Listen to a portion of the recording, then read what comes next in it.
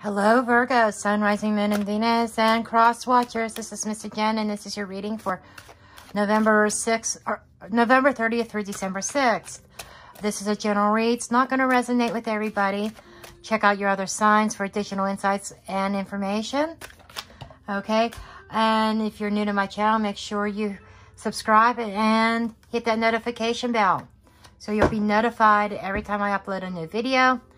And please give me a thumbs up and comment below. It really helps out my channel. I put a lot of time and energy into putting out these videos, and that really helps me a lot. Okay, your first card out, Virgo, is Rising Above. I see only beauty and grace. You're rising above some problems and some situations. If you've been down for a while, this is your week of rising above. And I want you to take note that I almost said Leo, so you might be dealing with a Leo. Okay? We have stepping into stillness. My power is born in the majesty of silence. So I think that you are about to enter a more peaceful time in your life. You're rising above adversity, and you are stepping into silence. You may be doing some contemplating and some thinking and giving birth to a new way of life or new ideas. This could be a new business venture. This could be a whole new life itself, or new relationships. Some of you could even be moving house because you feel like you need this new start. You rose above adversity. You rose above, that which had brought you down. Okay, let's go ahead and get into your main tarot reading. I need 5 cards for Virgo, please. 5 cards. Show me the cards I need to see. Show me the cards I need to see. Okay, Virgo, you have the 7 of Pentacles. You have the Hierophant. You have the Magician. Wow. Your energy is so strong here. There's Virgo energy right there with the Magician. You've got the 4 of Pentacles. I want to make a note that Leo, you know how I said Leo at the beginning, almost slipped there. Leo had the same card in the same position. And you have the 5 of Wands. Okay. Okay, starting out right away, the Magician is drawing my attention right in the front center stage. You have the power to manifest the life that you wish, the life that you've been dreaming, okay?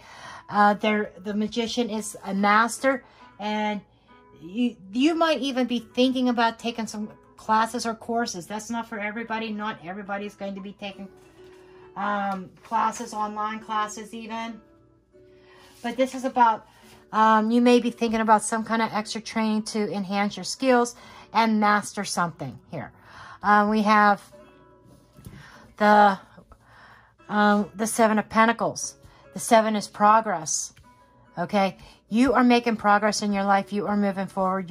Like I said, you are rising above certain things because you held the faith. You've held the confidence. And the Hierophant is also another card of learning. The Hierophant is inner wisdom and guidance. Okay? And being committed. So I feel like that whatever it is you're trying to manifest, being committed and not giving up is playing a key role in this. Okay? And you have to trust your inner wisdom. That's when you step into your silence, when you step and go within, you're going to find that inner wisdom, that inner guidance to guide you along the way to some sense of stability. You're going to get out of that stagnant energy, and you're going towards stability here. And we have the 5 of Wands here. There could be some arguments that come about, just saying. I feel as though that there are going to be some people that may not be on the same page as you, but it's about rising above the obstacles that have been presented before you, that have held you back, that have left you kind of stuck. And you've been very patient with yourself, and you've been just kind of waiting for your break. You've been waiting for a break in life. And I feel as though, Virgo, you are on the verge. It is coming to you. You have the power to manifest this yourself. And like I said, with these two cards together, I feel as though that you might have an opportunity presented to you to further education or give you further training or of some sort. Whether this is a spiritual training to teach you about the spiritual side of things that'll help you manifest things, or whether this is dealing with work and career so that you can advance. Okay, let's see. Let's get some clarifiers here. If you like the music that I'm playing, is from Epidemic Sound. I am a subscriber. I put a link in the description box below. It is my referral link. If you are a YouTube creator as well and would like to check it out. Okay, let's see. Clarify the Seven of Pentacles here, please. We have the Moon and the Four of Cups. Okay, there has been some, I feel like that this has been hidden from you, a hidden path. This is like something that's very mysterious. Okay, you might be presented with some kind of offer that that you feel that you need some more information about. That it's like some kind of unknown, mysterious path that somebody's asking you to walk down, and you're a little bit hesitant. You're holding back a little bit. But I feel as though that there is a need for progress and movement forward. Okay? I think that to figuring out and clarifying what it is, I feel like you need to trust upon your past experience to shed some light on this path. I'm drawing one more card. Yes, clarity. In order to see things with total clarity, you have to trust your past experiences in this realm, okay? Okay, what is this Hierophant?